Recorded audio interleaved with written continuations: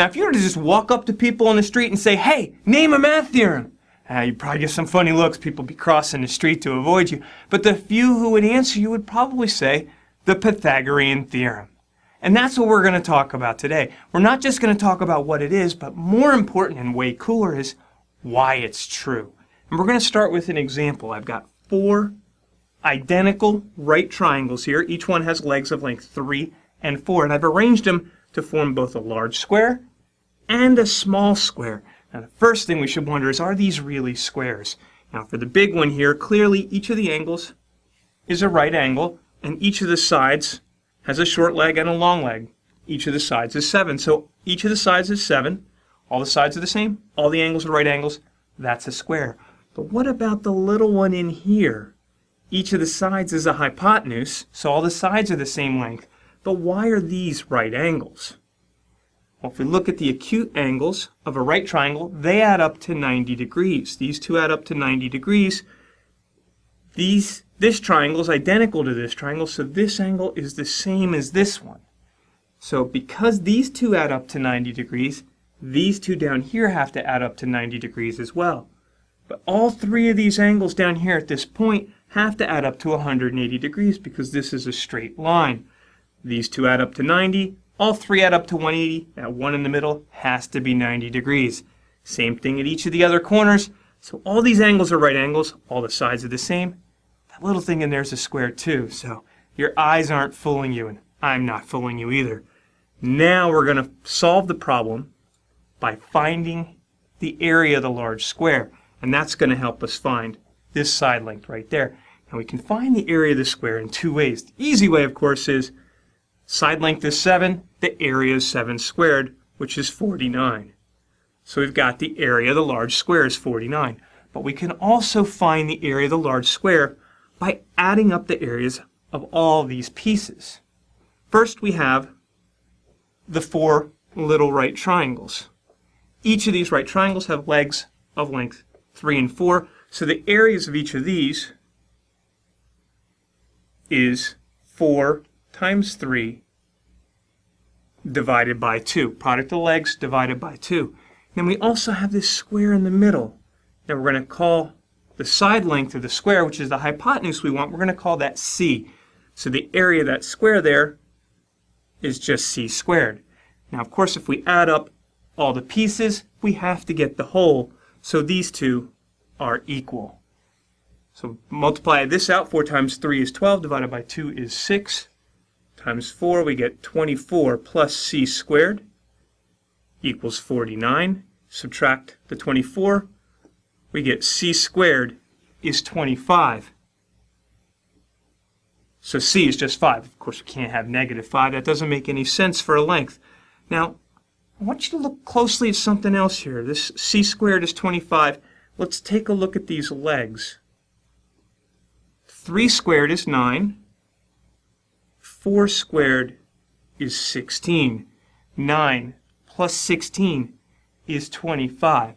The sum of the squares of these leg lengths equals the square of the hypotenuse. That's interesting. Might just be a coincidence. Of course, you may already know that's the Pythagorean theorem. We've just shown it in one specific case. Now we're going to show it for all right triangles. We're going to work through a proof. We're going to use this as our model. This is the way I like to find proofs, is I'll work through one specific example with numbers, then I'll replace all the numbers with variables and work through that.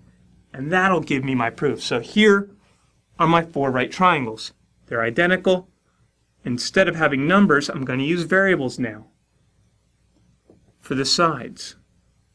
And again, all of these little right triangles are identical. They have legs of length A and B, and their hypotenuse is C, and they're arranged to form 2 squares, just like we did before. And we're going to do the same thing as before. We're going to find the area of the large square, and we're going to do that in 2 different ways. Now we can add up the pieces, just like we did last time. And the pieces, we've got the 4 right triangles, and each of those right triangles has area A times B over 2, product of the legs divided by 2. And then we add in the little square, which is just C squared. And that, adding up all those little pieces, has to equal the whole thing, which is just the square of a plus b. Because the whole thing is a square of side length a plus b. Now we have to deal with that. We're going to use the distributive property to multiply that out. We'll do that up here. We have a plus b squared. That's just a plus b times itself.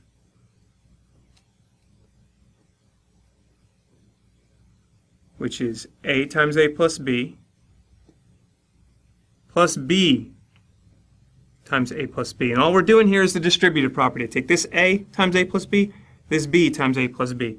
And then I apply the distributive property a couple more times. I get a squared plus ab plus a times b is still ab plus b squared. And I can combine these two. A squared plus 2ab plus b squared.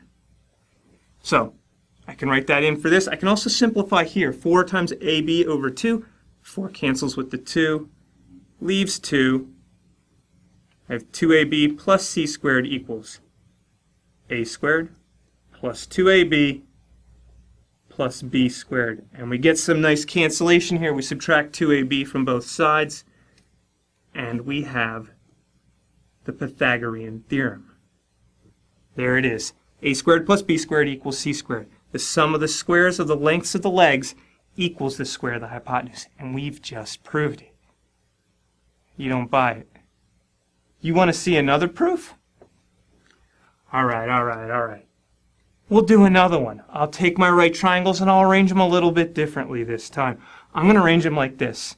And once again, we form two squares because, the sum of the acute angles of a right triangle is 90 degrees. This plus this is 90. That means this plus this is 90. We arrange our 4 identical right triangles like this. We'll get right angles in each of these corners. Each of these is a hypotenuse. The sides are the same. The angles are all 90. This big thing's a square here. Same thing for the little square. All the angles are 90. All the sides are the same length. Now let's see how this proves the Pythagorean theorem. Now, up here, we'll call that short length is A, and we'll call the whole thing B. So the side length of the little square, now is B minus A. And the side length of the large square, that one's pretty easy. That's just C. It's the hypotenuse of each of these triangles. And once again, we're going to find the area in 2 different ways. The area of the large square, of course, is just C squared. That one's pretty easy. The pieces, once again, we've got 4 little right triangles. We know how to find the area of those. This is 4 times AB over 2. Each of these has, the area of each of these is the product of the legs, A times B divided by 2. And then we have to add the area of the little square. And that's just the square of B minus A. And once again, we have to break out our distributive property to multiply that out. B minus A squared is just B minus A times B minus A. Take the B, multiply it by B minus A, minus the A times B minus A. And this is basically the same thing as what we did before. B times B is B squared. B times minus A gives us minus A times B. Minus A times B is minus A times B. Minus A times minus A, that gives us a plus A squared.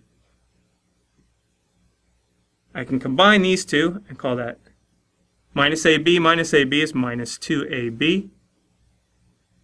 And there I have my expansion. So here, once again, I can simplify this. 4 times AB over 2. That's just 2AB. And then I just write this down here. And once again, we have a little convenient cancellation. 2AB minus 2AB, that cancels out and leaves 0. And I like alphabetical order. I'm going to switch the order of these and just write it as A squared plus B squared. And once again, the sum of the squares of the legs equals the square of the hypotenuse. Now are you convinced? You want to see more proofs? We'll get to that in just a minute. You see, it's quite a sport among math lovers to find more and more proofs of the Pythagorean theorem. Even an American president has a published proof of the Pythagorean theorem. And no, it's not one of the recent presidents. It's James Garfield. You got to go way back to find a president who can prove the Pythagorean theorem. Now, you want to see my favorite? You want to see my favorite? All right, here it is.